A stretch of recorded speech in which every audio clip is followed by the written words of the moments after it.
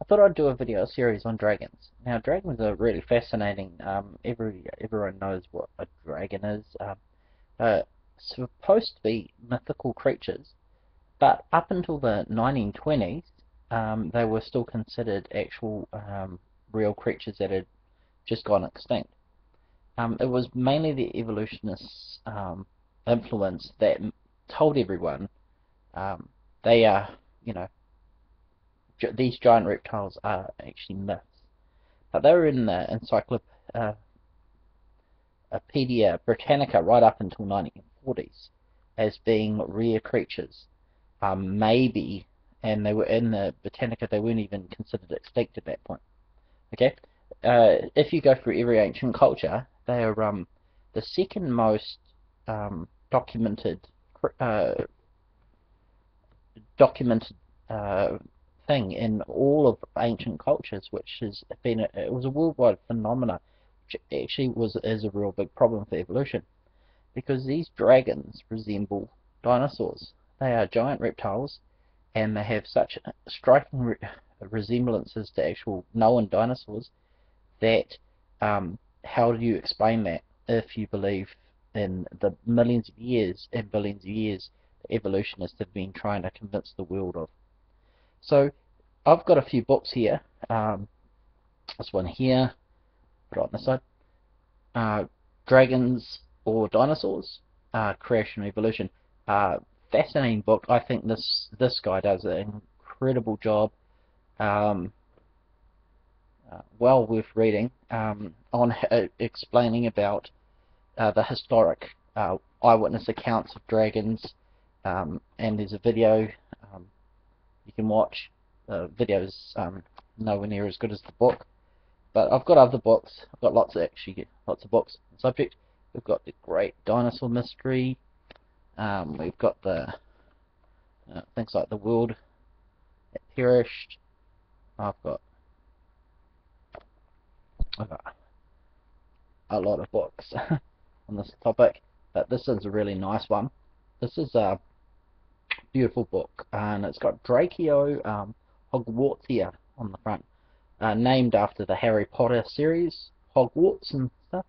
This is a dinosaur that was found recently, the skeleton, and yes, remarkably looks like a dragon, mythical dragon. This book has got some beautiful illustrations from every culture around. We've got a culture there, and the pictures that they've drawn of these creatures.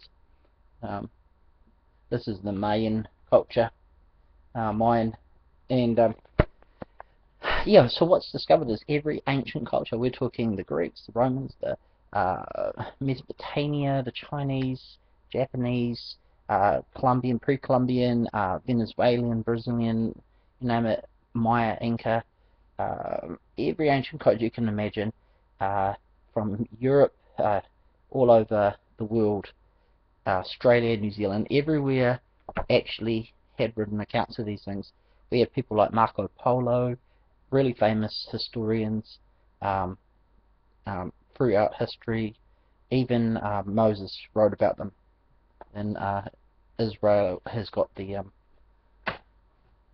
findings from that. So yeah, they're an interesting topic. So two things.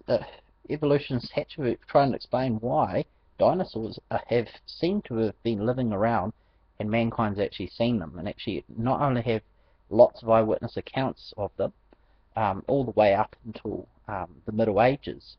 They've been having accounts of them, and even earlier in China. China's had many accounts of these dragon creatures.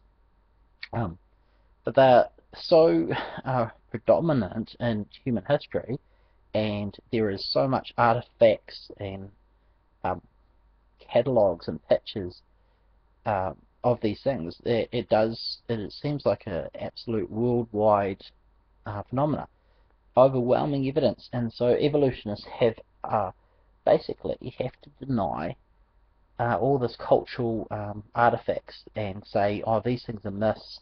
No, dinosaurs are millions of years old. No one's ever seen them. even though everything, eyewitness writings, pictures, everything, pottery, everything goes against that. It was only really in the early 18th century where they found the first apparent found the first dinosaur, and that that is where the big problem is. Yeah, dinosaurs are a new invented word, but dragons have been used throughout in the Bible, quite a lot in the Bible, more than 20 times. You can find it written about, and it seems to be written about as being an actual creature. Um, it's often been interpreted by the people who've interpreted the Bible as being translated serpent, but in most cases, dragon actually would have been a fine interpretation. And we all know about the serpent. It's very interesting. In Revelation, it talks about the devil being a dragon. That's the representation that they write about him, and we know that's it's considered to be figurative, But in the Garden of Eden, it was a serpent. Again, that might be a mistranslation. Was the most cunning of all beasts that deceived Eve, and I guess you could wonder, was that really just a snake, or was the serpent actually a dragon, and like it had legs and it could talk? Okay, like mythical dragons could do. Yeah, so that's an interesting thing. I'm not going to make a theology out of it, but I would be, as a Bible scholar, it would be you could go through the Bible where it mentions serpent and see if it's the same word that is used in other contexts, places as the word dragon, and you'll probably find it actually can be put into these actual scenarios. Now, so anyway, there's some of the books, some of the findings around the world, some of the different. This book here is a beautiful book. It's perfect for putting on your coffee table, but it's got some beautiful pictures from France and from Wales and from England, Peru, um, Mexico, Utah. Pretty much every continent in the world has evidences found in history of dragons walking along mankind. And I'm going to show up. This is a series. I'm going to talk about it, and you can watch the other videos for more information.